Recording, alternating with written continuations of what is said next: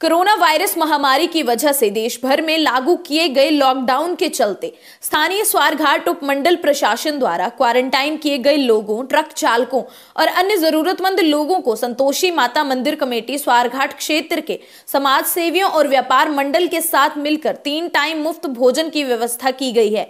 जब से लॉकडाउन हुआ है तब से मंदिर कमेटी इन जरूरतमंदों के खाने की व्यवस्था कर रही है। बता दें कि स्थानीय प्रशासन ने स्वारघाट में forest rest house, PWD rest house और मिड हिमालय कार्यालय में 4 क्वारंटाइन सेंटर बनाए हैं, जिनमें 100 से ज्यादा लोग क्वारंटाइन किए गए हैं।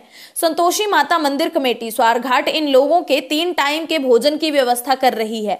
वहीं नेशनल हाईवे चंडीगढ़ मनाली से राशन, सब्जी, दूध आदि ले जाने वाले ट्रकों, पिकअपों और अन्य वाहन चालकों के लिए भी भोजन की व्यवस्था कर रही है।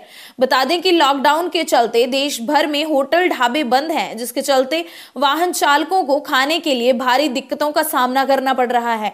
इस संकट की घड़ी में संतोषी माता मंदिर कमेटी इन लोगों को भोजन की व्यवस्था कर भरपूर सहायता कर रही है।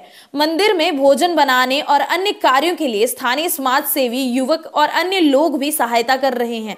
वहीं भोजन बनाते समय लोगों से सोशल डिस्टेंसिंग का भी पालन करवाया जाता है। बात ऐसी है, मैं प्रधान व्यापार मंडल स्वारघाट।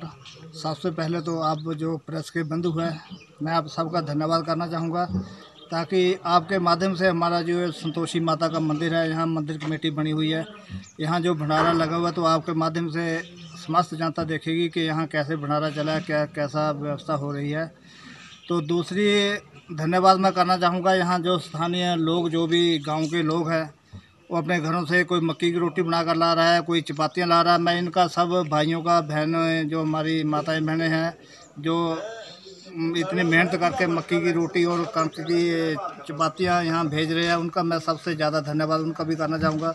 बाकी जो हमारे साथ यहाँ जो भी जुड़े हुए गाँव के लोग यहाँ काम करने सुबह से शाम तक आते हैं, इतनी मेहनत से अपने घर में कोई काम नहीं करता, जितनी ज़्यादा जोर लगा कर यहाँ काम कर रहे, सेवा कर रहे हैं, इनका मैं बहुत बहुत धन्यवाद करना चाहूँगा। माता संतोषी माता मंदिर जो NH के किनारे स्थित है, स्वारघाट से थोड़ा आगे, किलोमीटर आगे।